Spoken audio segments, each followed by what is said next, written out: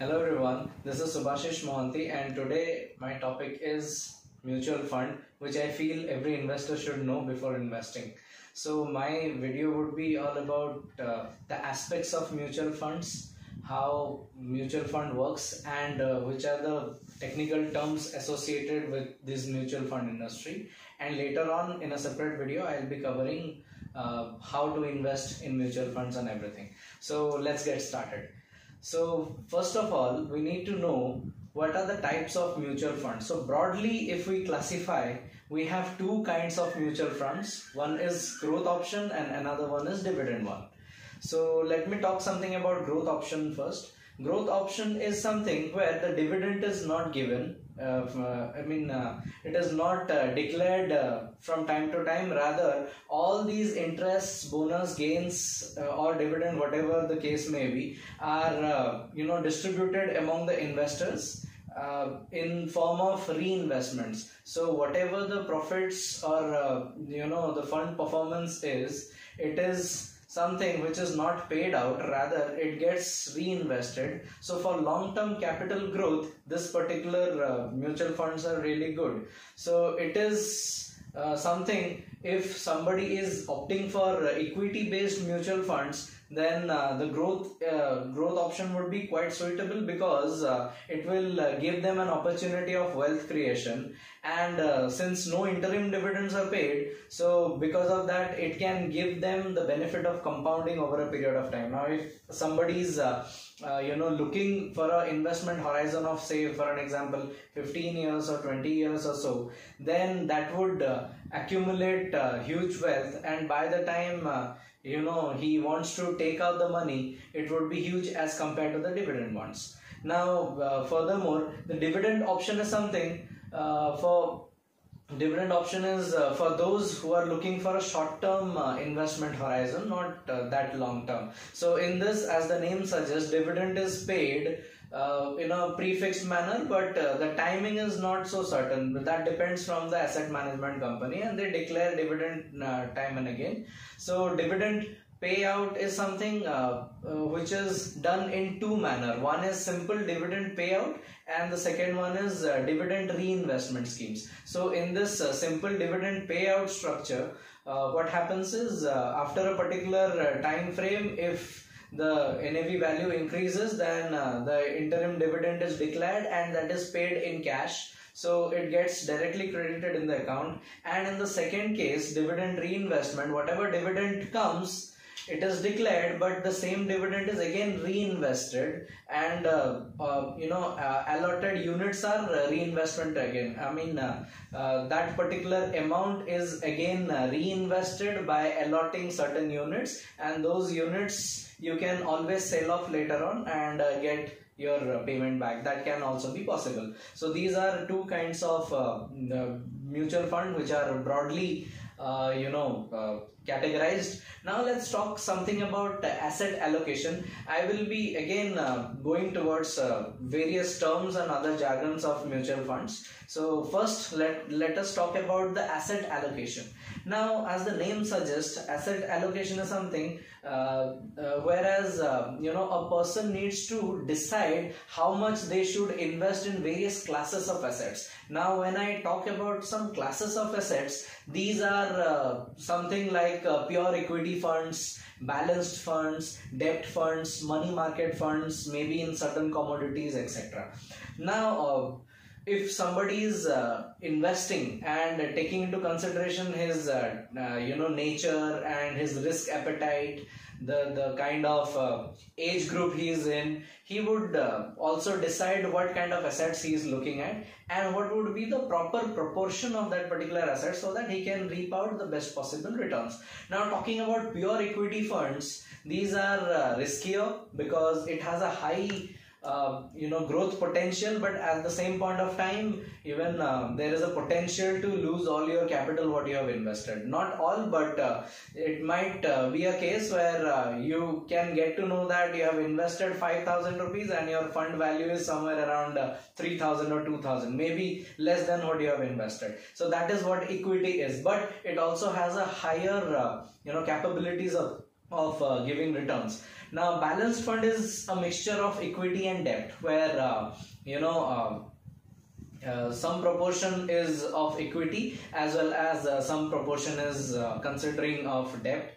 There are also pure debt funds which are mostly concerned with government securities, then debentures, which carries a fixed interest, and these are very less riskier. Those who want to play safe, or middle aged or maybe old age people, they can always go for this debt mutual funds. And there are certain funds which are purely dealing with money market funds. There are also liquid funds which you can use for a very short term period, usually for 1-2 days or 7 days, whatever the case may be. There are certain ETFs as well, exchange traded fund, where you can also invest. There are gold funds, there are other commodity funds as well, which various AMCs offer from time to time. So these are certain asset allocation. Now let's talk about different kinds of mutual fund investments. So typically I would like to tell you 3 S of mutual funds, that is SIP, systematic investment plan,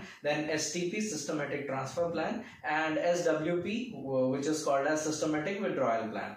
So systematic investment plan is something where every month, say for an example, 2,000 rupees a person gets invested, and it allots that particular units, and he continues that particular investment for a time frame of, say for an example, 10 years. So 10 years multiplied by every month 12 months, so around 120 months he is paying 2,000 rupees, and equivalent units are getting allotted. So at the end of 10 years, whatever the fund value would be, he would get that particular return. Now say for an example, now the NAV is around 10 rupees, so in 1,000 rupees he is getting 100 units. Now the next month the NAV rose to 11, so equivalent units would be given, somewhere around say 90 units or something. Then this process goes on, and after the end of 15 years, he finds that his NAV is around 50 rupees, and the units what he has accumulated is around 1,000 units. So 1,000 multiplied by 50 would give you 50,000 rupees of return. So this is how it works. So this is called a systematic investment plan. Now in this particular plan, one has an option to average out all the factors of market, because sometimes the market plays a very important role, and sometimes you may find the NAV values are quite higher, sometimes it gets drastically lower because of some sort of an event like coronavirus or something or the other. So this gives you an opportunity to average out all your costs so that you can get exponentially higher return. Now similarly, there is another concept called systematic withdrawal plan. Systematic withdrawal plan is exactly the opposite of systematic investment plan, where he can opt for withdrawing that particular amount in a particular frame of time. Now say for an example, after 15 years of investment, if he wants every month his account need to be credited by 3,000 rupees, he can give a mandate, and the same 3,000 rupees units would be sold, and the amount would be credited in his bank account. So this is called a systematic withdrawal plan. So in this, you need not invest. Whatever you have invested, it will periodically give you back some money, whatever you have suggested. And there is another concept called systematic transfer plan. Now in this particular plan, now suppose somebody wants to do a lump sum transaction of 10 lakh rupees. Now 10 lakh rupees mutual fund you need to buy. So instead of buying 10 lakh rupees mutual fund on a single day, what you can do is you can keep that particular money, and that money you can give a mandate that every month maybe 5,000 rupees mutual fund units you need to buy, because that would give you an option to play around with the market. Because if at all on a given day you invest the entire 10 lakh rupees and the very next day the market falls, then you will have an exponentially higher loss. But if at all you follow systematic transfer plan, that money would automatically gets transferred whatever amount you have set across, and that will gets invested. So these are the 3 S of mutual funds. Now let's talk about various jargons of mutual funds. I know some of you might get into a confusion, what is AMC, what is AUM and all. So I'll try to tell something about it. Now let's talk about AMC first, asset management company. Now what exactly an asset management company is, before knowing that we should know the construction of mutual fund industry. Mutual fund industry is set up by a trustee company. Trustee company is basically a company which has a trust of their investors. Now trustee company appoints an asset management company. Now say for an example, if we talk about HDFC mutual fund. HDFC mutual fund is an asset management company where the trustee company is HDFC.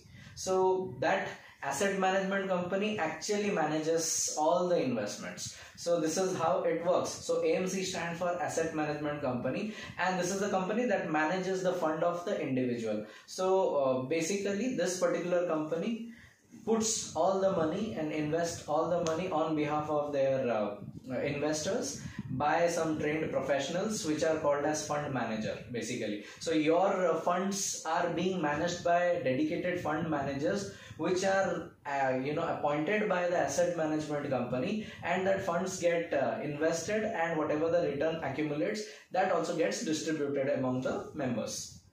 So this is called AMC or asset management company. Now the next possible term is net asset value or NAV. What exactly NAV is? NAV is basically the unit of the mutual fund, the valuation of that particular mutual fund. So it is calculated as the assets of the funds minus liabilities or any such expenses, whatever the case may be, divided by the number of outstanding units of the fund. So this is how NAV is calculated. Now net asset value is something which decides your units. Now suppose, say for an example, if you want to invest 1000 rupees in a particular mutual fund and the NAV is around 10 rupee, as I have already told you, so you will be allotted 100 units. If the NAV is higher, your units are lower. Now one thing I need to clarify here, that the higher NAV value or lower NAV value has nothing to do with the return potential, because there may be higher NAV value but it would move exactly the way it should move. So because of that, even if the NAV value is 43 and there is another fund which has an NAV value of 10, that doesn't mean that the fund having the NAV value of 10 is better than 41. It's absolutely not the case. Okay, so this is what net asset value is all about. Moving on to the next one, we have several terms which I need to tell you. As I've already told you, systematic investment plan, SIP, which is a very common phenomena in mutual fund.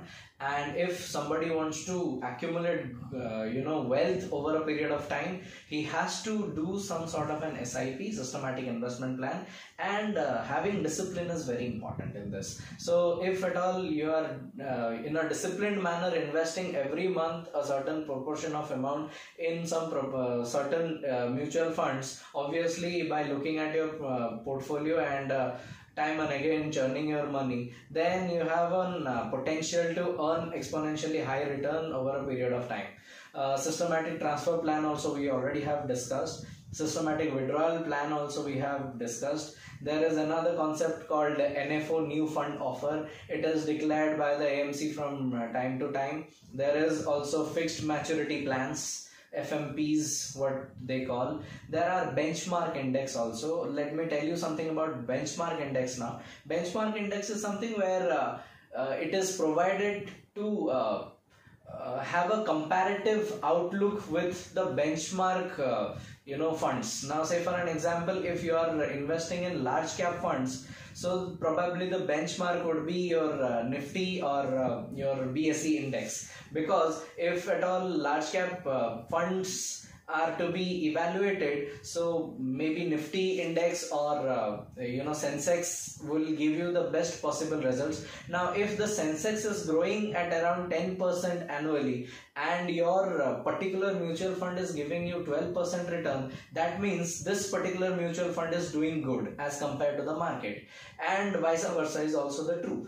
truth. So because of that, benchmarking is important. In every sector, in every area, there are particular benchmarking which even SEBI issues guideline from time to time. Now it is mandatory to disclose every aspect, and you have to give a benchmark standard so that people can easily compare. So this is called as benchmark index. Now asset under management, AUM. Asset under management is something where the total invested funds are taken into consideration. Now AUM keeps on changing from day to day basis because it keeps on fluctuating. So it is the total worth of that particular fund which the AMC is managing. So that is called as asset under management, and this is something which can give you an indication about the performance of the fund and the kind of trust people have in that particular fund. The thumb rule is, if the asset under management is huge,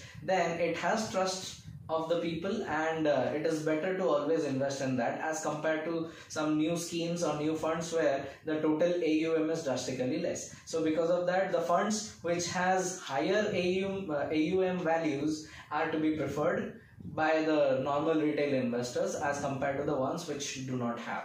And lastly, I should talk about the load aspect. Load is the charge, basically what mutual fund companies charge. There are typically two kinds of loads. One is entry load and another one is exit load. Now these days, after the SEBI intervention, most of the AMC don't find any entry load. They don't charge any entry load anymore, most of them. But there is a concept of exit load. Exit load is when you want to sell off your units, and if you are selling it off before the expiry of a stipulated period, then you are bound to give certain charges, which is called as exit load. Because when you are asking a fund manager to manage your fund, he is also expecting you to stay with him for a particular period of time. Now if you withdraw your money before that period of time, then it gets very difficult for him to manage. So because of that, this is a particular charge levied for you, that is called as exit load. For certain investments like for ELSS, equity linked savings schemes, for that the basic lock-in period is 3 years. Now before 3 years, if you want to take out all your money, then you have to give some exit load. There are certain other funds also. Say for an example, some blue chip funds also charge exit load for 1 month. There are certain funds which charge you exit load for 6 months and all. So it is always advisable to read the offer document carefully before investing. So as for the AMFI also, AMFI websites and all these advertisements, what they do, they also tell the same thing, that mutual funds are subject to market risk. Please read the offer document carefully before investing. So thank you very much for staying with me and knowing all these facts of mutual fund. If you find my video informative, please like the video and please subscribe to my channel. Thank you very much. Hope to see you in my next video.